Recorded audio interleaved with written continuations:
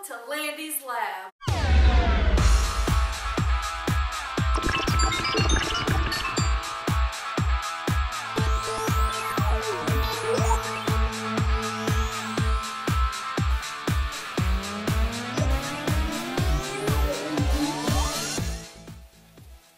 Hey guys, thanks for watching.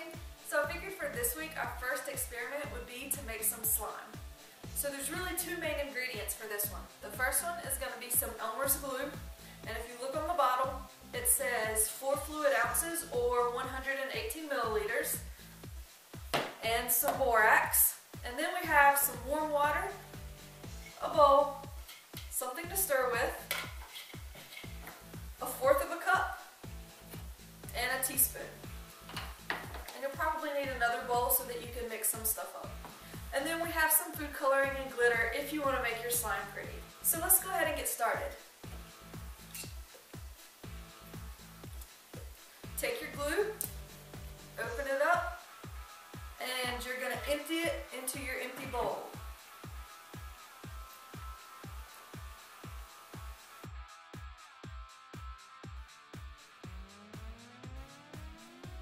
Alright, to get the last little bits out, you can add 118 milliliters, which works out well because that's how big this is. Adding warm water works best.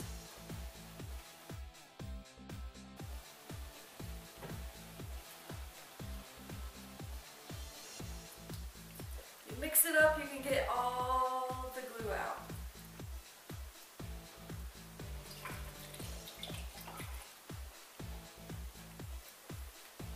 Alright, and then just go ahead and mix it up well.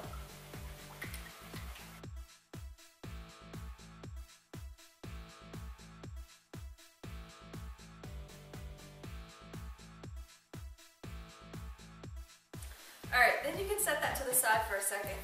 Now what you need to do is get your teaspoon out, and you need 1 teaspoon of this borax.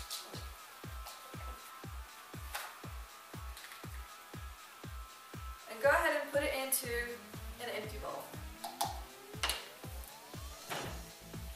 And then take 1/4 a cup of warm water again.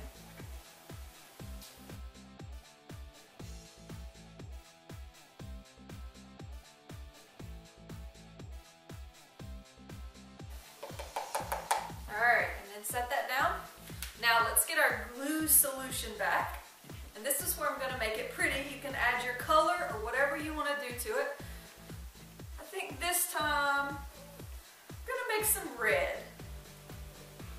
So I'll put in a few drops of red food coloring.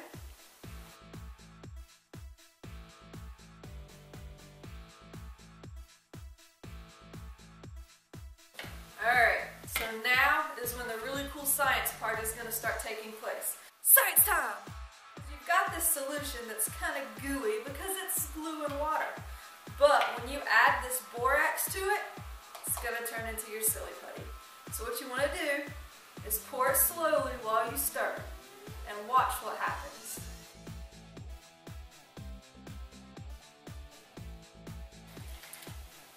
And then once it kind of starts to stick like this, you can use your hands.